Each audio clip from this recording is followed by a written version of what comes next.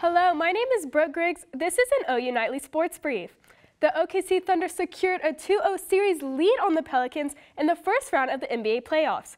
After only winning by 2 in Game 1, the Thunder showed why they are top seed, beating the Pelicans 124-94, with Shai Gilgeous-Alexander scoring a postseason career high of 33 points.